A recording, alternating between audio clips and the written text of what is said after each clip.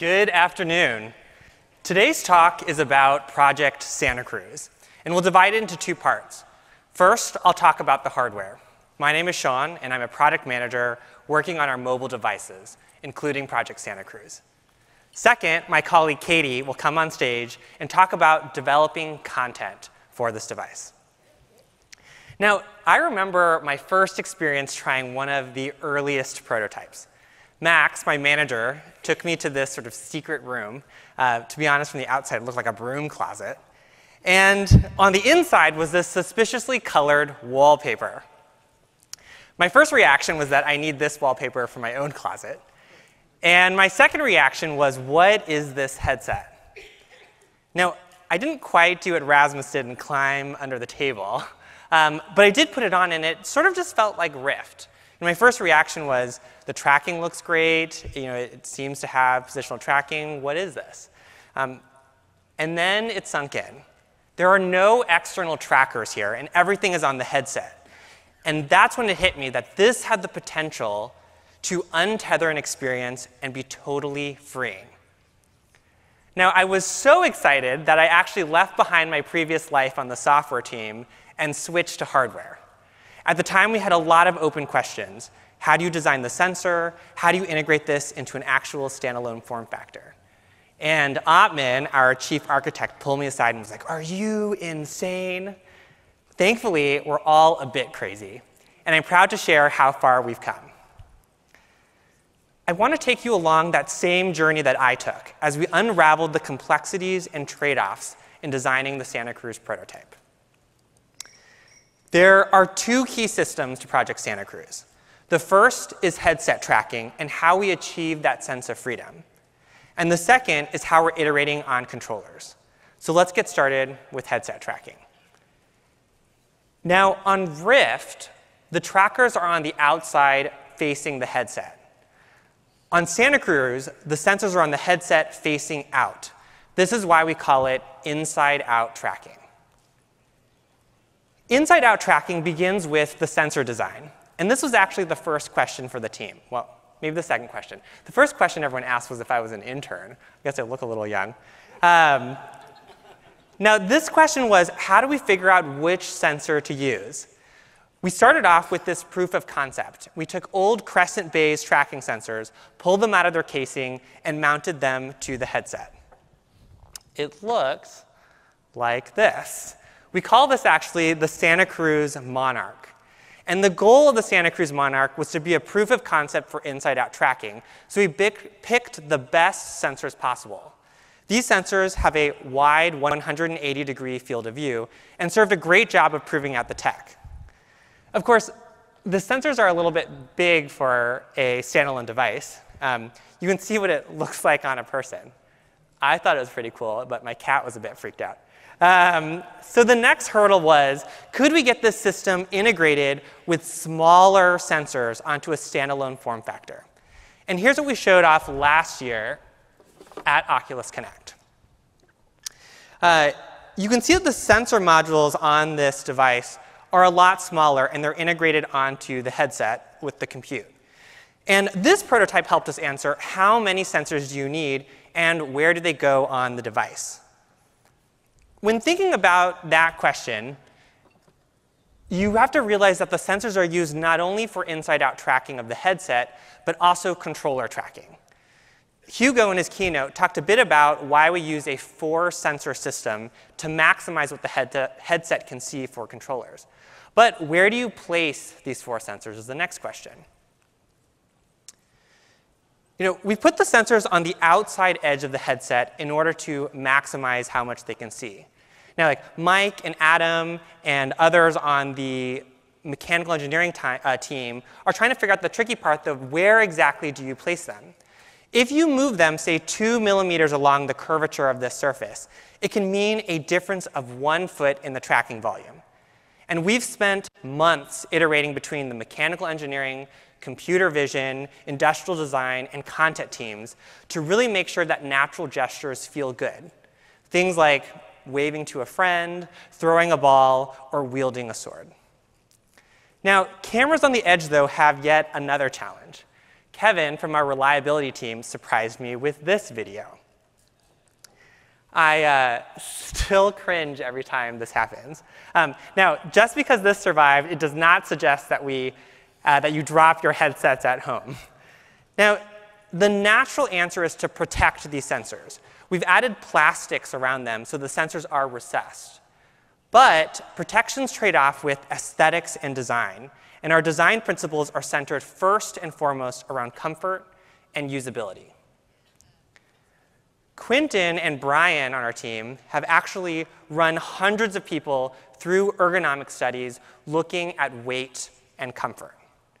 Now, weight isn't as simple as just total mass. It's also how that mass is distributed, and that's why we call it perceived weight.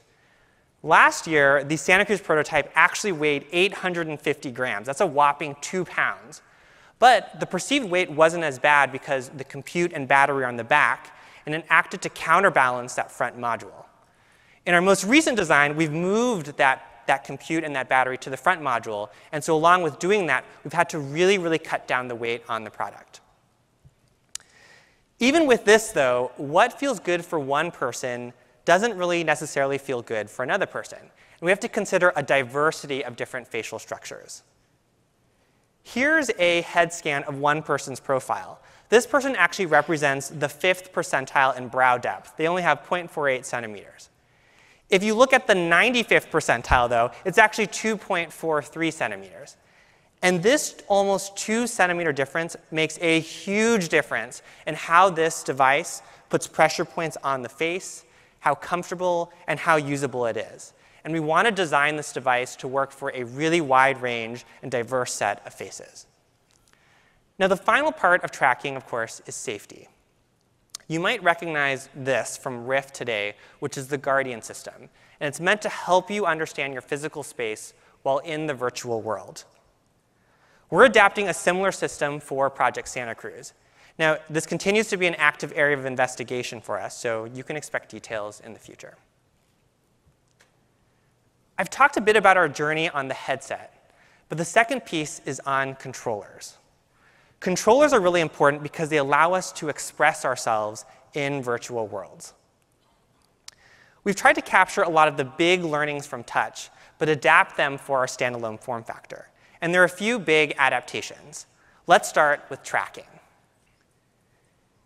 Hugo talked about how inside-out tracking required that we invert the tracking ring from what touch had. But we also have to consider the specific locations of LEDs on this controller tracking ring. The controllers need to be tracked from up close to about arm's distance length. And what Andrew and our CV team will tell you is that distance matters a lot. If you measure a lot of people's arms, it's about 1.1 meters. And the reason that distance matters is because if you have too many LEDs on that tracking system, and if they're spaced too closely, it becomes this sort of amorphous, untrackable blob. So that's why you can't have too many. If you have too few, you hit the issue of occlusion. Let's take, for instance, trying to draw a bow and arrow. With this gesture, if you have too few LEDs, one hand actually occludes the other. So the natural solution is to actually grow that tracking ring or add more LEDs. But that is a trade-off then, though, with ergonomics and design. Getting these controllers tracked, though, is just the first step. There's the next question about what can you actually do with them. We're thinking through what controls and buttons to actually put on the Santa Cruz controllers. We've kept the Oculus and menu buttons. We've kept the trigger and the grip button. But one experiment we're looking at is actually with touchpads. And touchpads offer some really nice affordances for swiping, scaling, and manipulating objects. We want each of these elements on the controllers to feel really great. And what do I mean by feel great? Jeff on our team, let's say for the touchpad, actually plots one of these for each touchpad. It's called a force displacement curve. On the x-axis is displacement. It's how far down you've depressed the touchpad.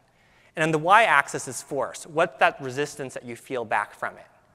Each of these curves represents a different spot if you were to press down on that touchpad. And the point is that we want that touchpad to feel great, no matter where you press down on it. We've gone through hundreds of prototypes. And I'm pretty sure that Peter, Ian, and the ID team could open up a museum with all the different the different pieces. Now, the last piece to consider is manufacturability. Even if a design works as a prototype, we have to make sure that it can be built at scale.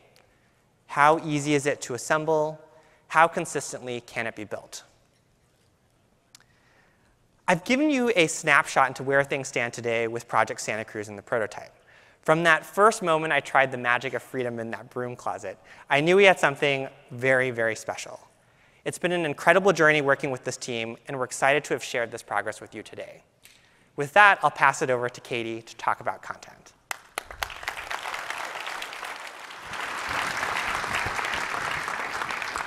Thanks, Sean. So hi, my name is Katie, and I'm a game designer on the Oculus Rex team in Seattle. For those of you who don't know, Rex is Oculus's internal content team. And in the past, we've created some experiences that you're probably familiar with, such as Dream Deck, Toy Box, for those of you who are old school, Farlands, which shipped with the first Rift launch, Prologue, which is the tutorial for the Gear VR, and First Contact, the tutorial that comes with your touch controllers out of the box. And today, I'm here to talk to you a little bit about my team's experience developing for Santa Cruz over the last few months. So first of all, good news, everybody, this device is the real deal. From a developer standpoint, it's actually kind of amazing. Inside out, fully tracked headset with rich, fully tracked hand presence and 6 degrees of freedom is finally a reality, and it's amazing. And users can take the device anywhere. No cords, no PC required, which is just a whole new thing. So finally, the worlds of mobile VR and PC VR are starting to converge. But how do you design for a device like this? When my team broke ground on our first demo experience several months ago, we set off to find out.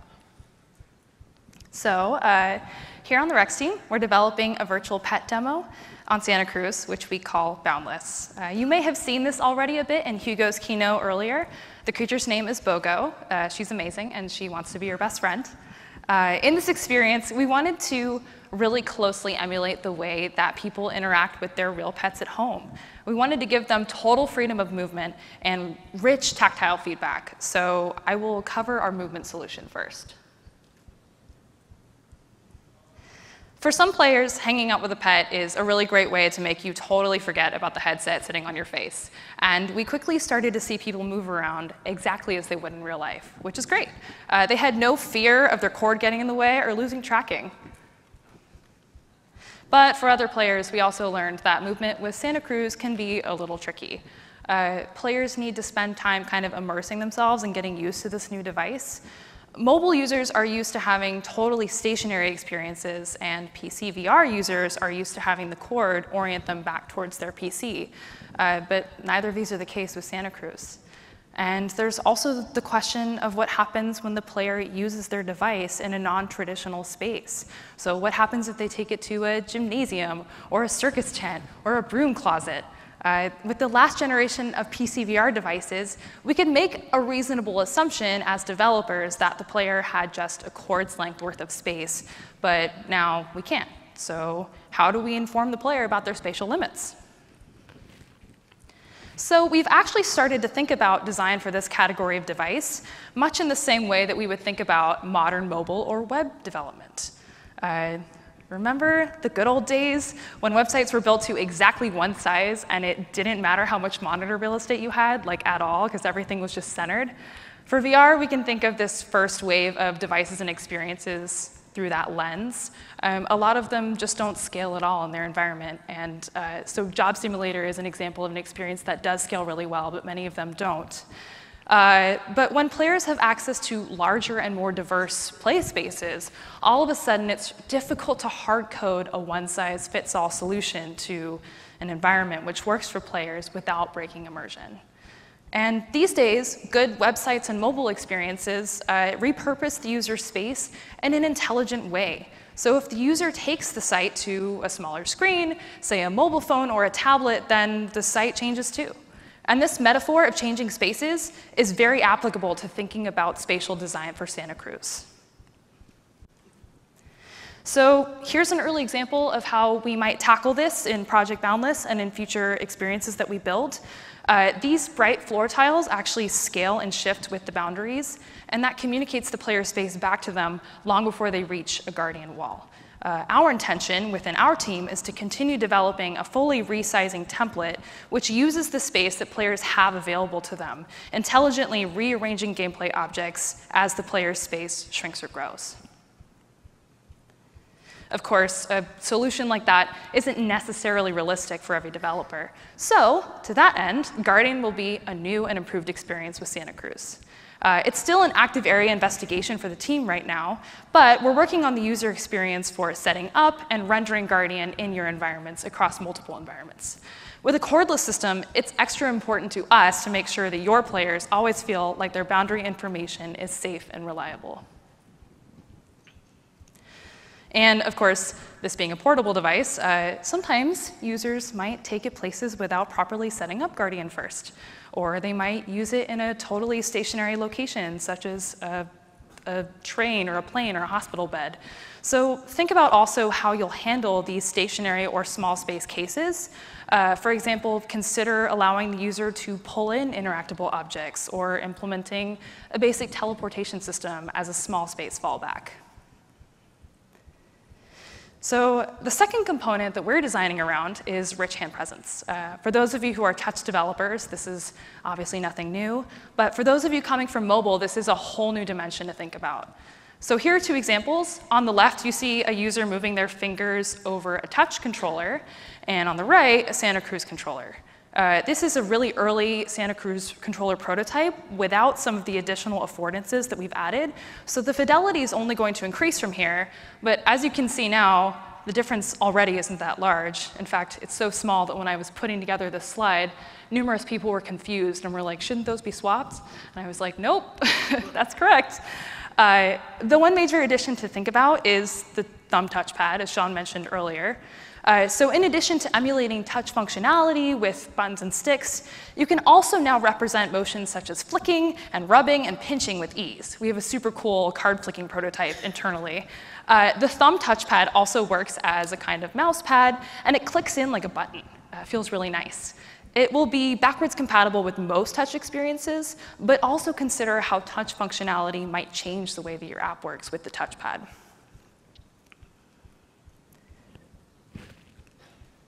Oh, there we go. And of course, just like with touch, the controllers will offer tactile feedback, which will help to make interactions like this one feel realer than ever. These controllers are also significantly lighter than touch controllers, which makes them much easier for your users to play with for long periods.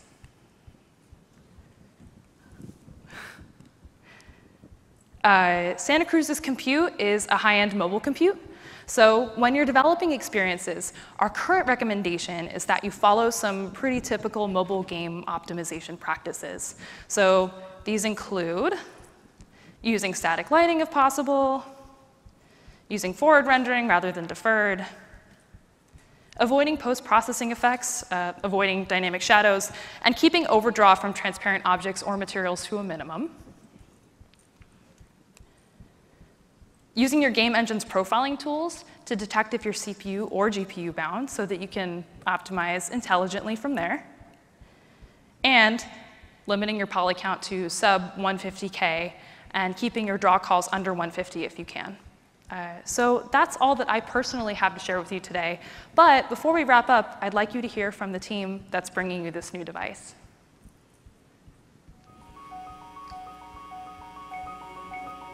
Santa Cruz is the future. This is what VR should be. I think it's only going to get better as the technology keeps pushing the envelope. If you compare it to last year, I think it's night and day. The controllers have come online, and with that comes rich hand presence, and that's completely changed the ballgame here. The Santa Cruz controllers were designed to allow a large range of gestures we weren't sure that we were going to be able to get. But we spent months perfecting the camera placement, the controller design, to make sure we're getting all these gestures that you might not be able to get with other standalone headsets. If you don't have good tracking, you don't have good VR. And if you're constantly going to be using these controllers in this headset anywhere you want, then it needs to work wherever you want to go.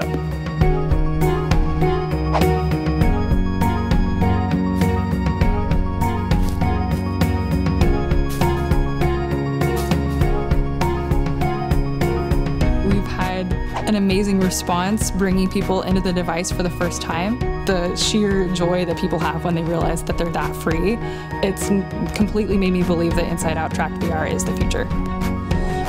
It's a workout that time.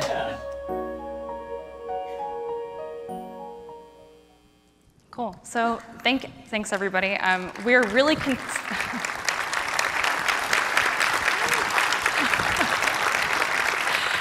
we're really excited to continue sharing more with you guys in the months to come.